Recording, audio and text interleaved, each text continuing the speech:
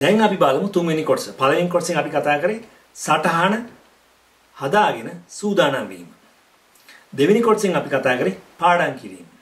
තුන්වෙනි කොටසෙන් අපි කරන්නේ ප්‍රශ්න කිරීම. දැන් විභාගයට ඒකක් ගන්න ඕනේ නම්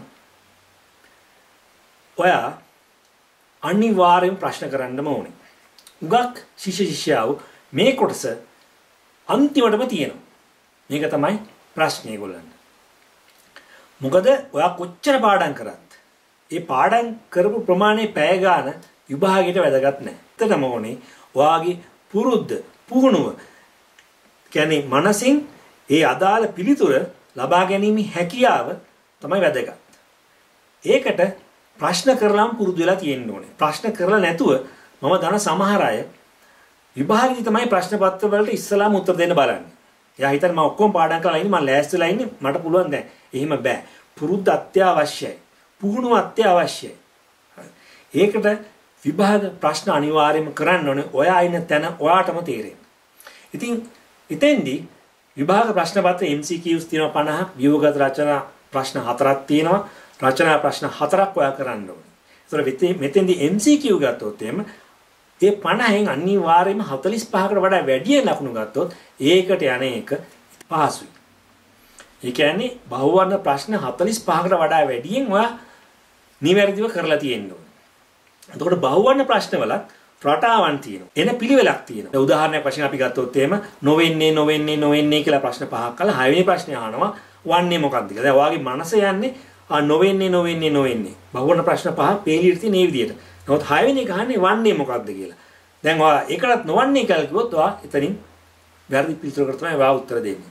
දැන් තවත් එකක් තමයි දැන් ඔයගොල්ලන්ගේ අර අන්තිම ප්‍රශ්න 41 ඉඳන් 50 දක්වා අර A B C D E කියන ප්‍රතිචාර පහෙන් නිවැරදි ප්‍රතිචාර තෝරන්න කියලා අවස්ථාවක් තියෙනවානේ. සංකල්පණයකුත් එක A B කියන එක A C D කියන එක එතෙන්දී E කියන එක බලන්න හරියම උත්තරේ E එකේ තියෙනවා නම් දැනට දීලා තියෙන සංකල්පන අනුව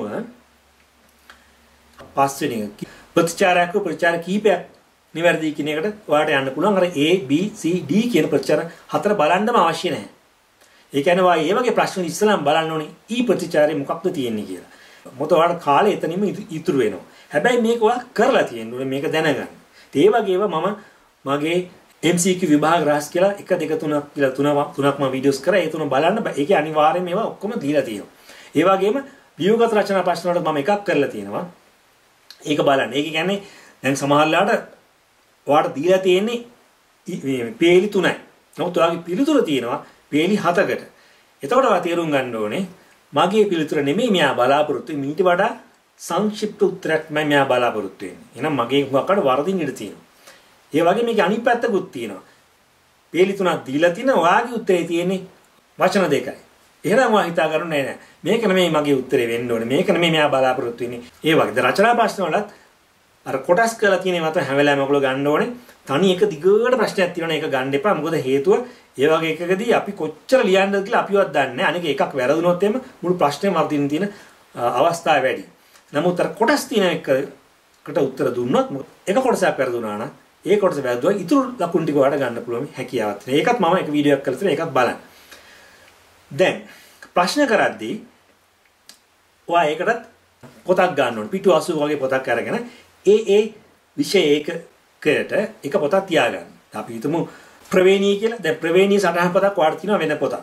ඒකටම ප්‍රවේණියටම ප්‍රශ්න පොතකුත් ඔයා තියාගන්න. ඒතර ප්‍රශ්න කරන්නේ කොහොමද අපි? දැන් ඔයා මුලින් සටහන හදාගත්තනේ අපි හිතමු පළවෙනි ප්‍රවේණී හදාගත්තා කියලා හිතාගන්නකෝ. දැන් ප්‍රවේණීට හැදුවා නම් ඊළඟට ප්‍රශ්නත් කරන්න ඕනේ ප්‍රවේණී ප්‍රශ්න විතරයි. ප්‍රවේණී ප්‍රශ්න කරන අතරේ පරිසර විද්‍යාව ප්‍රශ්න කරන්න යන්න එපා. බෑ ඔයා පරිසර විද්‍යාව කලින් පාඩම් කරලා තියෙනවා නම් ප්‍රශ්නයක් නැහැ. ඉතින් පටල ගන්න නැතුව මම කැමති මේ විදිහට කරන්න. අපි හිතමු ඔයා විෂය නිර්දේශයේ පළවෙනි ඒකකයේ ජීව විද්‍යාව හැඳින්වීම සටහන සම්පූර්ණයි සටහන කරා ඒත් එක්කම ප්‍රශ්න පොතකුත් ගන්න අර අවුරුදු 5ක හෝ 10ක ප්‍රශ්න පත්‍ර ගන්න ඒ වගේ අර පළවෙනි ජීව විද්‍යාව හැඳින්වීම කියන කොටසට අදාළ ප්‍රශ්න බහුවර්ණ ප්‍රශ්න ව්‍යුහගත රචනා ප්‍රශ්න තියෙනවනේ ඒ වර පොතේ සටහන් කරලා කරගෙන යන්න.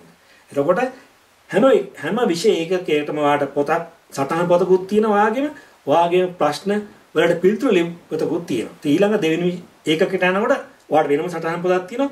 වෙනම ප්‍රශ්න වලට උත්තර දෙන්න පොතක් තියෙනවා. මේ විදිහට තමයි කරගෙන යන්න ඕනේ. දැන් තුන්වෙනි එකකට ගියා. එතකොට හැබැයි හතරවෙනි එකේ තියෙන ප්‍රශ්න වල පිළිතුරු සපයන්න එපා. මොකද ඔයා තාම ලෑස්ති නෑ. එහෙම කරන්න එපා. එතකොට මන්දෝත්සාහී වෙනවා. උත්තර දෙන්න බෑ කියලා. එහෙම දෙයක් ප්‍රශ්නයක් නෑ. හැබැයි තුන්වෙනි එක කරන අතරේ ඒවට දැන් ඔය 1 2 දෙකම පාඩම් කරලා ඉවරයිනේ. ප්‍රශ්නත් කරලා ඉවරයිනේ. තවත් 1 2කින් ප්‍රශ්නයක් හම්බුනොත් ඒක අර ඊට අදාළ ප්‍රශ්න පොතේ කරන්න පුළුවන් වලට කිසිම ප්‍රශ්නයක් නැහැ. එතකොට බැරි වෙලාවත් කිසියම් ඒකකයට අදාළ ප්‍රශ්න ටික කරගෙන යද්දී එක ප්‍රශ්නයක් හරි දෙකක් හරි බැරි වුණොත් ඒ පොතේ මේ ප්‍රශ්න ලියන්න පැහැදිලිවම ලියන්න අමාරුනේ කොතනද කියලා ඒකෙම ලියන්න. එතකොට ඔයාලට පුළුවන් ඒ කොටස් වලට ඒ බැරි වෙච්චි නැත්නම් හරියාකාර පිටු සපයන්නේ බැරි වෙච්චි කොටස් වලට වැඩි අවධානයක් යොමු කරලා ඔයාලට පාඩම් කරන්න. එතකොට ඔයාලට අර පාඩම් කරන පොත අරගෙන සටහන් පොත අරගෙන ආයෙත් ඒ ටික පාඩම් කරනවා. හොඳට පාඩම් කරනවා මේ පාර. පළවෙනි පාර වගේ නෙමෙයි. ඒ වගේ.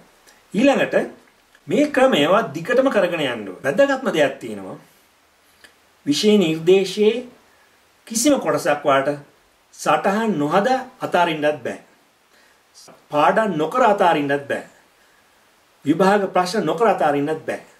ඒ කියන්නේ විෂය නිර්දේශයේ අපි ගමු 100% තොරතුරු අඩංගු කියලා මේකෙන් ඔයාලට කිසියම් කොටසක් අතහැරලා මම මේ කොටස අතාරින්න මේක විභාගයට යන්නේ නැහැ මම ලෑස්ති වෙන්නේ මම සටහන් හදන්නේ නැහැ මම විභාග ප්‍රශ්න කරන්නෙත් නැහැ පාඩම් කරන්නෙත් නැහැ කියලා එහෙම කොටස් අතාරින්න බෑ.